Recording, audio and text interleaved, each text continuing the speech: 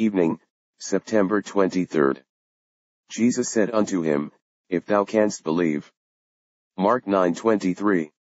A certain man had a demoniac son, who was afflicted with a dumb spirit.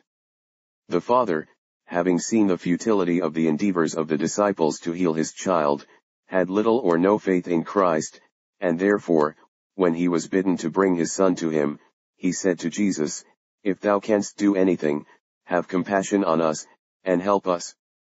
Now there was an if in the question, but the poor trembling father had put the if in the wrong place. Jesus Christ, therefore, without commanding him to retract the if, kindly puts it in its legitimate position. Nay, verily, he seemed to say, there should be no if about my power, nor concerning my willingness, the if lies somewhere else.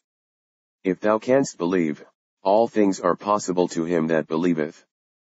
The man's trust was strengthened, he offered a humble prayer for an increase of faith, and instantly Jesus spoke the word, and the devil was cast out, with an injunction never to return. There is a lesson here which we need to learn. We, like this man, often see that there is an if somewhere, but we are perpetually blundering by putting it in the wrong place. If Jesus can help me, if he can give me grace to overcome temptation, if he can give me pardon, if he can make me successful? Nay, if you can believe, he both can and will. You have misplaced your if. If you can confidently trust, even as all things are possible to Christ, so shall all things be possible to you. Faith standeth in God's power, and is robed in God's majesty, it weareth the royal apparel, and rideth on the king's horse, for it is the grace which the king delighteth to honor.